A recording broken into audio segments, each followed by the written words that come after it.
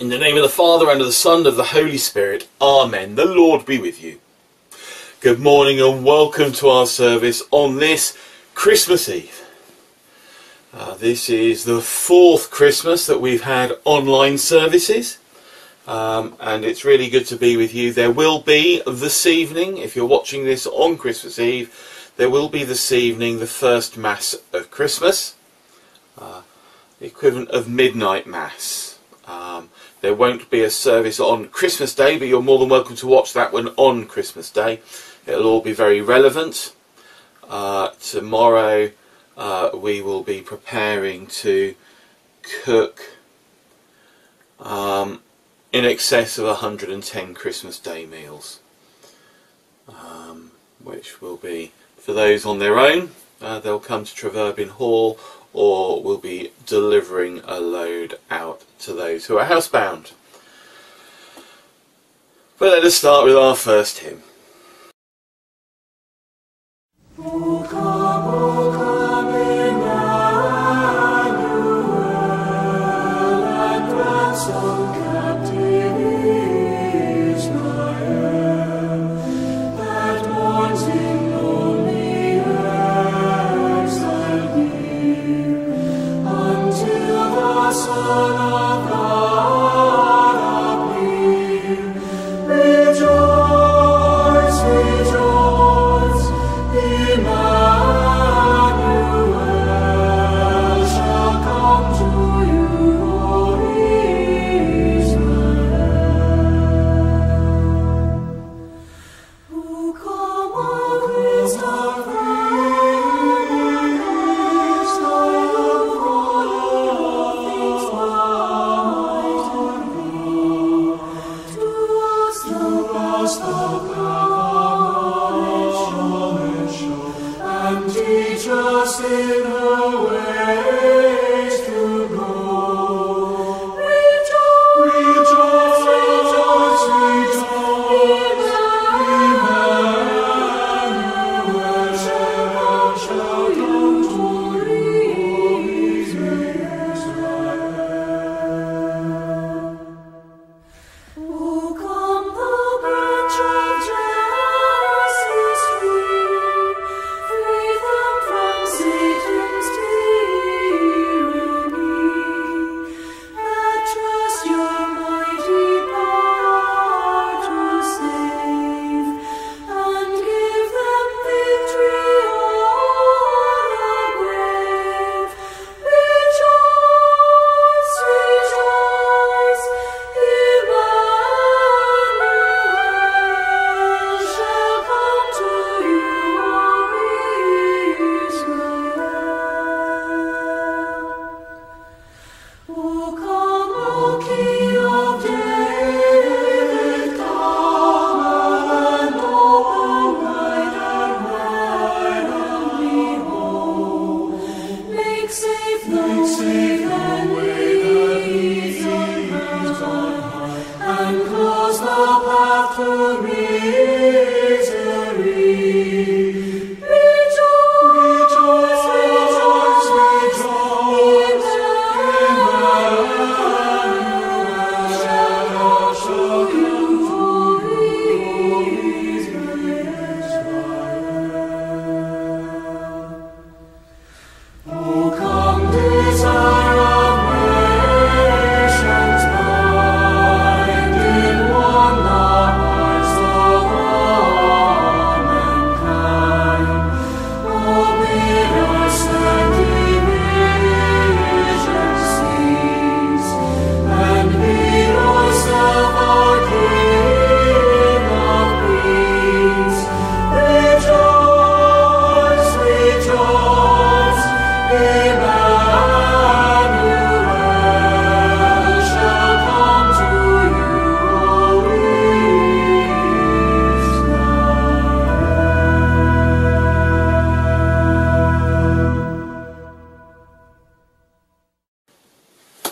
When the Lord comes, the Lord will bring to light the things now hidden in darkness, and will disclose the purposes of the heart. Therefore, in the light of Christ, let us confess our sins. Almighty God, to whom all hearts are open, all desires known, and from whom no secrets are hidden. Cleanse the thoughts of our hearts by the inspiration of your Holy Spirit, that we may perfectly love you and worthily magnify your name, through Christ our Lord. Amen.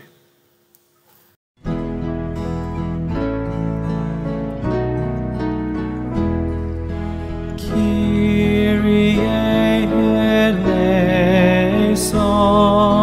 Kyrie eleison. Christe eleison. Christe eleison.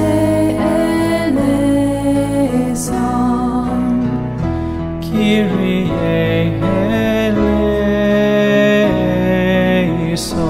Kyrie eleison.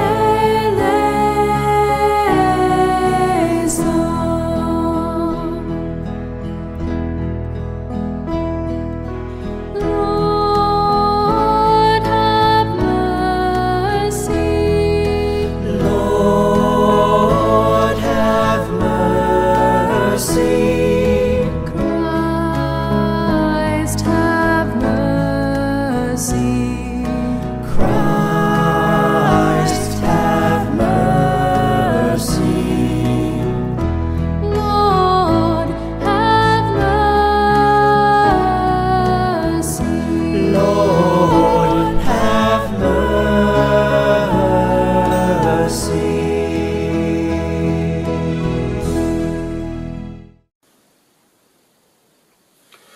Almighty God, who forgives all who truly repent, have mercy upon you. Pardon and deliver you from all your sins, confirm and strengthen you in all goodness, and keep you in life eternal, through Jesus Christ our Lord. Amen.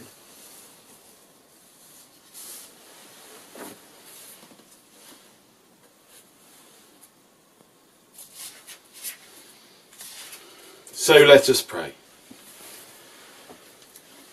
Eternal God, as Mary waited for the birth of your Son, so we wait for Jesus' coming in glory. Bring us through the birth pangs of this present age to see with her our great salvation in Jesus Christ our Lord. Amen. A reading from the second book of Samuel. Now when David the king was settled in his house, and the Lord had given him rest from all his enemies around him, the king said to the prophet Nathan, "See, now I am living in a house of cedar, but the ark of God stays in a tent." Nathan said to the king, "Go, do all that you have in mind, for the Lord is with you." But that same night the word of the Lord came to Nathan, "Go and tell my servant David, thus says the Lord, are you the one to build me a house to live in?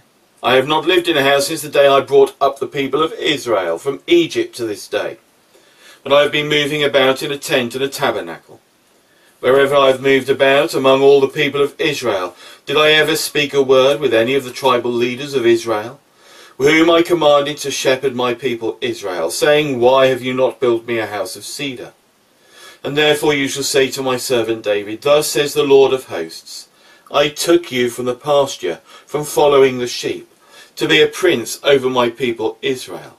And I have been with you wherever you went, and have cut off all your enemies from before you, and will make you a great name, like the name of the great ones of the earth. And I will appoint a place for my people Israel, and will plant them, so that they may live in their own place, and be disturbed no more. And evildoers shall afflict them no more, as formerly from time to that time I appointed judges over my people Israel, and I will give you rest from all your enemies. Moreover, the Lord declares to you, David, that the Lord will make you a house. Your house and your kingdom shall be made sure forever before me. Your throne shall be established forever. This is the word of the Lord.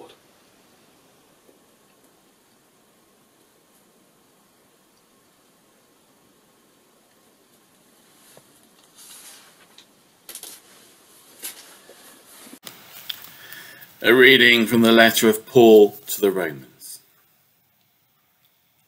To God, who is able to strengthen you according to my gospel and the proclamation of Jesus Christ, according to the revelation of the mystery that was kept secret for so long, but is now disclosed, and that through the prophetic writings it made known to all Gentiles, according to the command of the eternal God, to bring about the obedience of faith to the one only wise God, through Jesus Christ, to whom be the glory for ever. Amen. This is the word of the Lord.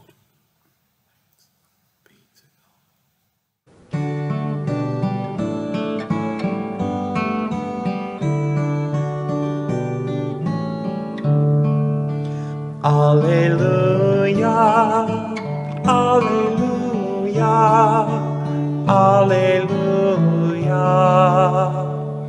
Alleluia, Alleluia, Alleluia. Prepare the way of the Lord, make straight his paths.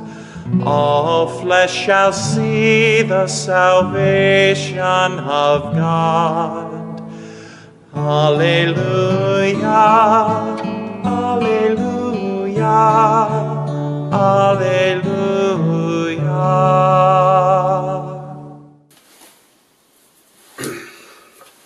Hear the gospel of our Lord Jesus Christ, according to Luke. In the 6th month, the angel Gabriel was sent by God to a town in Galilee called Nazareth, to a virgin engaged to a man whose name was Joseph, of the house of David. The virgin's name was Mary, and he came to her and said, "Greetings, favoured one, the Lord is with you." But she was much perplexed by his words, and pondered what sort of greeting this might be. The angel said to her, "Do not be afraid, Mary, for you have found favour with God. And now you will conceive in your womb and bear a son, and you will name him Jesus. He will be great, and will be called the Son of Most High. And the Lord God will give to him the throne of his ancestor David. He will reign over the house of Jacob forever, and his kingdom there will be no end." Mary said to the angel, "How can this be, since I am a virgin?" The angel said to her, "The Holy Spirit will come upon you, and the power of the Most High will overshadow you. Therefore the child to be born will be holy. He will be called Son of God. And now, your relative Elizabeth in her old age has also conceived a son, and this is the 6th month for her who was said to be barren. For nothing will be impossible with God." Then Mary said, "Here I am, the servant of the Lord. Let it be with me according to your word." Then the angel departed from her. This is the gospel of the Lord. When looking at the Sunday readings and trying to understand what they are about, one very useful of them is generally there is a connection between the first reading or the reading from the Old Testament and the gospel. And this gives a good indication of what direction to take. The reading today, the first reading from the book of Samuel.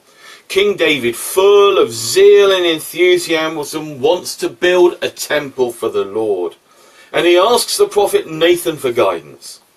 Nathan is initially positive, but then has a vision in which he is told it is not David who is to build the temple, but his son Solomon. David has already done great things, but the Lord wants to remind him that all that has been achieved is God's doing. It is not David who provides a home for the Lord, but the Lord who provides a home for David and for the people of Israel. Indeed, there is a wonderful pun involved here. David does not build a house for the Lord, but instead the Lord provides a house for David. What he provides him with is a great family of descendants, the house of David. And we ourselves are indeed spiritual descendants of David. We therefore are part of this great house. But even when the temple is eventually built, it is not going to be absolutely permanent structure. After all, it was destroyed twice.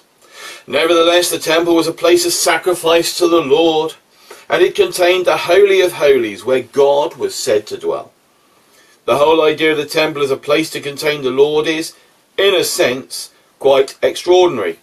It is, of course, impossible to contain the uncontainable. But we humans cannot seem to comprehend God unless we are able to pin him down to a specific time and place. Our human limitations cannot easily cope with a God who is always and everywhere.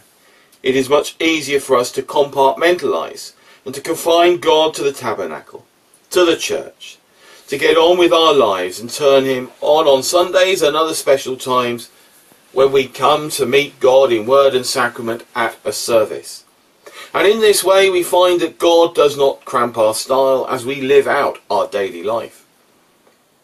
But if we are to think about God as he really is, it's quite a different story. For God is with us at every moment, in every thought, word and deed. His presence is one of total intimacy. He is closer to us than we are to ourselves. Wonderful as this may sound, some find this a bit worrying, a bit difficult. And although too much to cope with, we might feel that God is crowding us somewhat, and that there is no private area we can call our own. It might be natural to think like this if we are talking about any other kind of relationship. But this is a relationship of love, and yet it is not to be merely equated with the sort of love we humans feel. No, this is a relationship of love with God himself. It is a love raised to a far higher level than we could ever think of for ourselves. This is mind-blowing stuff. By refusing to limit God to specific times and spaces, and by opening ourselves up to him in his infinite goodness, we are enabled to live on a completely different level from those around us. We find ourselves living on intimate terms with the High King of Heaven. He is ever present to us. We are in constant conversation with him, and we walk together on this wonderful journey we call life. This marvellous relationship is exemplified in the Gospel account we are presented with today, the story of the Annunciation. Mary is so open to God and so close to him that God chooses to manifest himself in the shape of Jesus, who is literally born in her. Thus, it is that final decisive chapter in the story of our salvation is begun. The deep holiness of this simple girl, Mary of Nazareth, becomes the opportunity for Christ to make his appearance and to bring about the salvation of the whole human race. It is magnificent and mysterious, and is an immensely satisfying sequence of events, which is quite staggering in its scope. And it brings us to our knees when we take the time to contemplate what God has done. On this, the last Sunday of Advent, which this year falls on Christmas Eve, we obviously begin more intensely to prepare for the celebration of Christmas. Although the reality is most of it will be done by now. Hopefully the practical things, the buying the presents, the shopping, the food, and all the necessities of a great feast are done. But we should not forget that this great feast is in honour of the Lord, and we take time to prepare ourselves spiritually as well. We look at Mary, and we see her in her simplicity and in her obedience to God's will, a wonderful model for our own lives. We cannot imagine very clearly what went through her mind on that extraordinary day, or on the subsequent days of her pregnancy and all that came afterwards. All we know is that she placed herself at God's disposal, and that he found her to be a worthy vessel to carry his only begotten Son. The mighty King David was not permitted to provide a home for the Lord, but his descendant, not the immensely wealthy Solomon, but the poor and simple Virgin Mary, was chosen instead. She was not to build a temple for God, but to be the temple of God. We contemplate this great mystery. We stand in awe of what God brought into being. We pay honour and reverence to his handmaid Mary, and it is our prayer today that we may imitate her and be so open and welcoming to God that God may make his true home in us, and that we will carry him to all those that we encounter. Let us declare our faith in God as we say together, We believe in God the Father, from whom every family in heaven and on earth is named. We believe in God the Son, who lives in our hearts through faith and fills us with his love. We believe in God the Holy Spirit, who strengthens us with power from on high. We believe in one God, Father, Son, and Holy Spirit. And so we now turn to lighting our fourth candle on the Advent wreath. God our Father, the angel Gabriel told the Virgin Mary that she was to be the mother of your Son. Though Mary was afraid, she responded to your call with joy. Help us, whom you call to serve you, to share like her in your great work of bringing to our world your love and healing. We ask this through Jesus Christ, the light who is coming into the world. Lord Jesus, light of the world, blessed is Gabriel who brought good news. Blessed is Mary, your mother and ours. Bless your church preparing for Christmas, and bless us, your children, who long for your coming.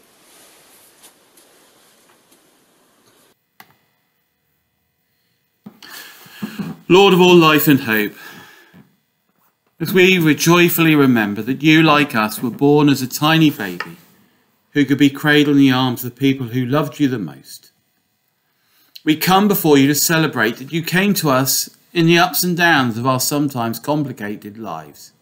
We bring you our dearest hopes and dreams and the people we cherish forever and always.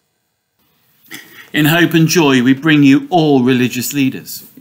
May they continue to encourage us to allow Jesus to be born in our lives and our world. Lord, in your mercy. In hope and joy, we bring you all people in public office, whether local, national or international. May God bless and reward their service on behalf of others, and may they work together for security and peace. Lord, in your mercy. In hope and sadness, we pray for all those whose lives are torn apart by war and violence. May they be an end to their suffering and pain and the beginning of new life and hope. Lord, in your mercy. In hope and compassion, we pray for anyone whose Christmas is saddened by bereavement, illness, homelessness, social or financial problems. We pray for the sick, including Margaret, little Lee, Helena, Keris, Pauline, Bill, Anne, Mike, Sylvia, Maggie, Vernon, Lee, Pat, Darwin, Martinette, Tony, Sandra and Marco. We pray for the families of the recently bereaved, including Michelle, Stephen and Patrick. May they find moments of joy to lighten the darkness. Lord, in your mercy. In hope and gladness, we pray for families, especially those who are welcoming new life into their midst. May they grow in love and unity, and may that love radiate to everybody they meet. Lord, in your mercy. In hope and appreciation, we pray for caregivers. May they be blessed for their generosity and support. Lord, in your mercy. In hope and in laughter, we pray for children as they teach us the joys of simplicity and innocence. May they find love and security wherever they may go. Lord, in your mercy. Lord Jesus, be born in our hearts and our lives. Amen.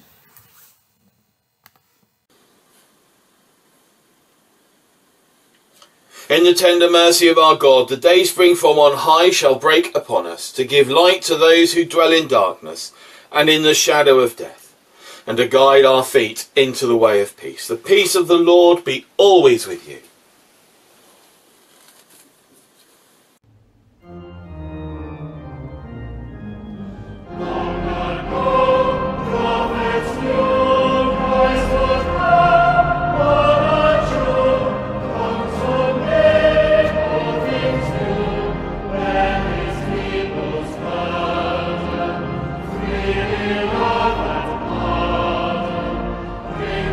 Ring, ring, ring.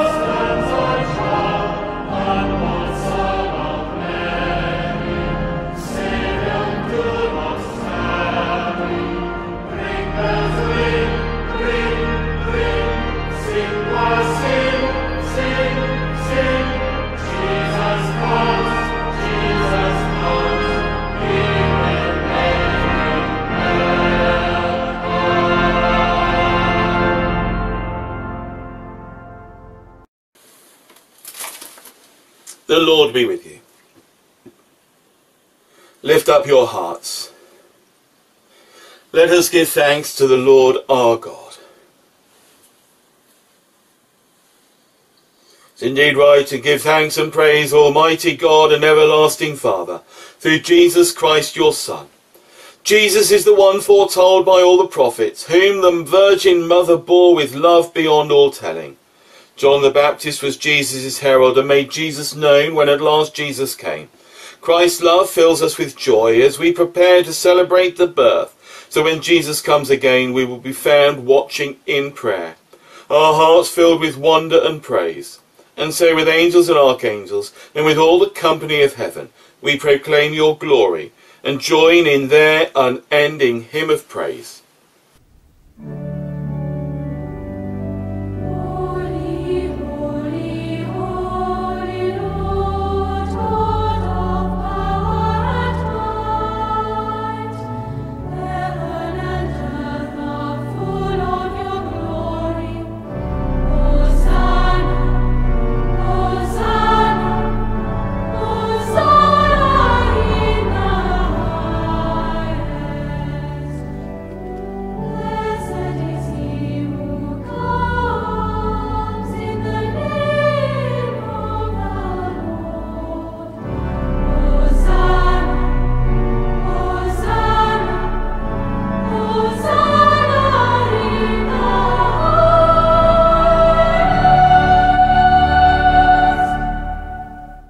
Great and wonderful Father, we remember when Jesus, the night before dying, gathered with friends, had supper. Jesus took the bread and, thanking you, broke it, gave it to those friends and said, "Take this and eat it. This is my body given for you. Do this to remember me."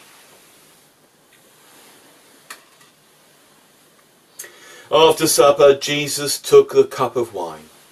After thanking you, again gave it to those friends and said, "All of you drink from this cup, because this is my blood, the new promise of God's love. Do this every time you drink it to remember me." Praise to you, Lord Jesus. Dying, you destroyed our death. Rising, you restored our life. Lord Jesus, come in glory.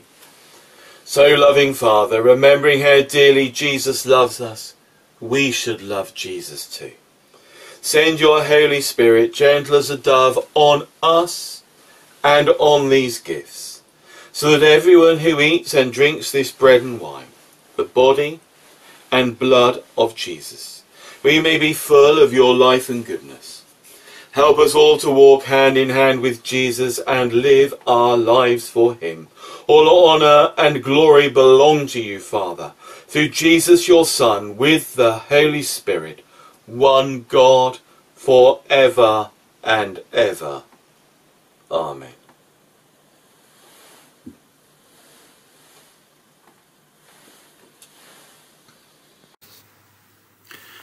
As our Saviour taught us, so we pray. Our Father, who art in heaven, hallowed be thy name. Thy kingdom come, thy will be done, on earth as it is in heaven. Give us this day our daily bread, and forgive us our trespasses, as we forgive those who trespass against us. And lead us not into temptation, but deliver us from evil. For thine is the kingdom, the power and the glory, for ever and ever. Amen.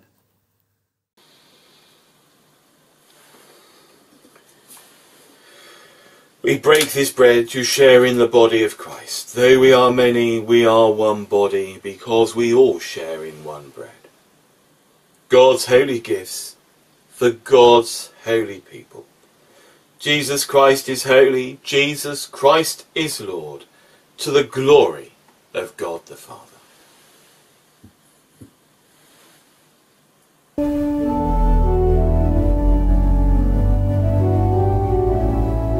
Lamb of God, you take away the sins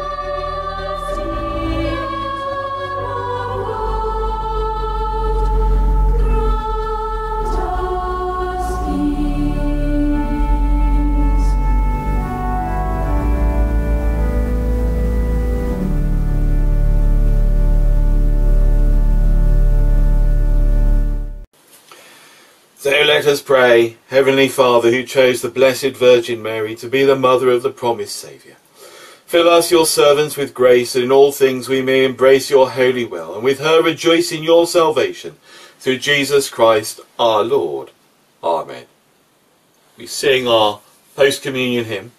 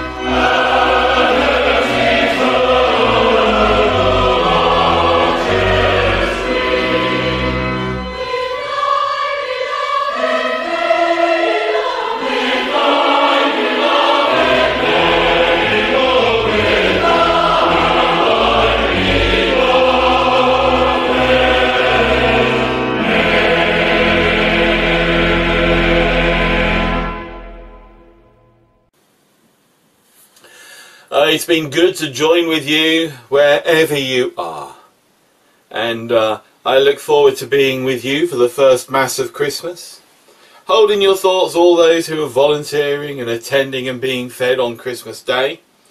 There are many wonderful people doing it. We have been doing this now for 5 years, and yes, it's a very rewarding thing. We, as I said earlier, will cook in excess of 110 meals this year.